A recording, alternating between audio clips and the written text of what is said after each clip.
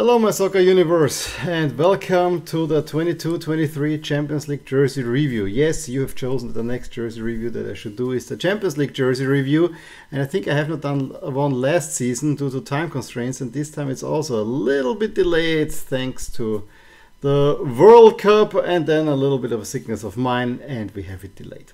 However, I usually have done it in 8 parts, one for each group, but I have decided, I do a lot of double duty there, and most of the teams in the Champions League, I've already talked about their jerseys. So what I'm gonna do is I actually want to do it also within 4 videos, and I group 2 groups always together, A, B, C, D, E, F, and G, H. And then I will just not really skip. I will show you the jerseys of the teams that I've already, or the jerseys that I've already talked about. But I will just mention the grade and refer you to the original video for the league-specific review, because I've already done reviews for 6 whole leagues. But then I will talk about all the other jerseys that we have not seen yet, or that have been dedicated European jerseys for that particular team. If it's a team that we have not been talking about, because they're not one of the 6 leagues we have done reviews, which is of course England, Spain, Germany, Italy, France and Austria, then we look at the entire set that has been released, and I'll point out some differences for Europe as well. But other than that, I'm just gonna go group by group and basically team by team in an alphabetical order as well. And so, in this particular video, we are looking at my team in AC Milan, we have Chelsea, we have Salzburg, we have Dinamo Zagreb, we have the defending champions Real Madrid, we have Leipzig, we have Shakhtar Donetsk, and we have Celtic. So there are actually 3.5 teams that we have not covered yet, which actually makes it quite exciting. And we'll start in Group E, not with Milan, but we go alphabetically. We start with Chelsea. Look up at the Premier League jersey review for the grades. I find that the home jersey is a little bit underrated, or generally I gave it actually 7. I do like the away jersey at 8 stars, but I don't like the golden one 3, although in play at West Ham it didn't look all that bad. And let's go to Dinamo Zagreb.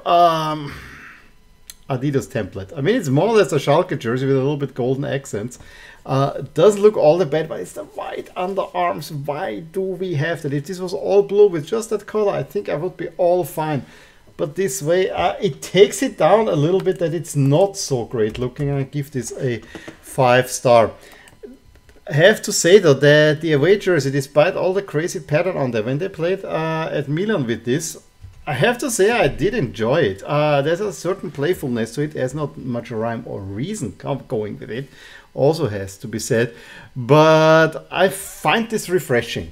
And especially you don't see the Adidas logo all that well. I'm willing to give this 7 star because it's a fresh take on an away jersey without being boring. You have white, you have blue as the colors, and you have a full color crest, which is always a good thing. And then they also have a golden jersey, which I think is mainly used in the league. Again, it's rather templatey, especially with the pattern. It looks almost like a goalkeeping jersey. The one thing is, while I'm not a big fan of the monochromatic crest, I think they did it here quite well. In previous iterations, you just got for the checkerboard pattern the grid, but here they fill it in that it really, instead of the red, you have a dark blue, instead of the white, you have kind of slightly filled in dots. Makes it look a whole lot better than other iterations of a monochromatic crest. That I really like it. Actually, that puts it a little bit over the top for me. But again, can I give more than 6 stars here? I don't think so. And we're moving on and we're going to Milan. Again, Serie A jersey review up here. Home jersey, 5 stars. Not bad, but also not the greatest. I love this away jersey. Very high up on my list. I gave it 9 stars. I detest the 3rd jersey with 2 stars.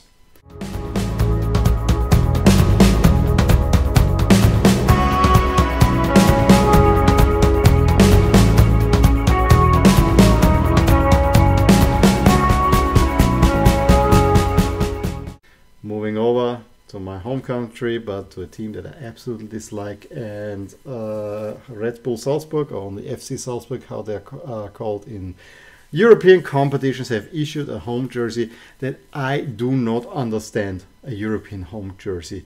Note that there's a different crest, of course, which I would argue is almost better than the regular one that they have. But that's a personal opinion. But what I don't understand, why do you go in gray with dark blue when your home colors are white and red? That does not make any sense to me. I do not get that one like at all.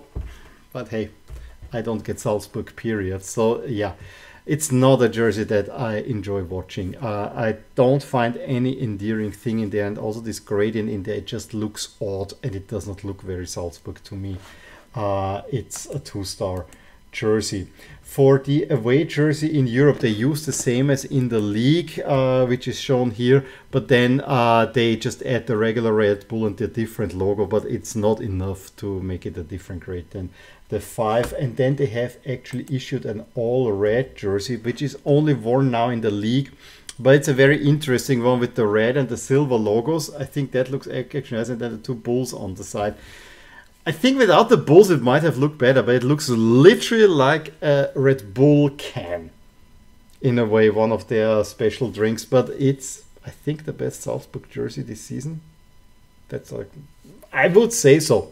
I actually would give this a 7-star, just because I think the collection of colors works quite well.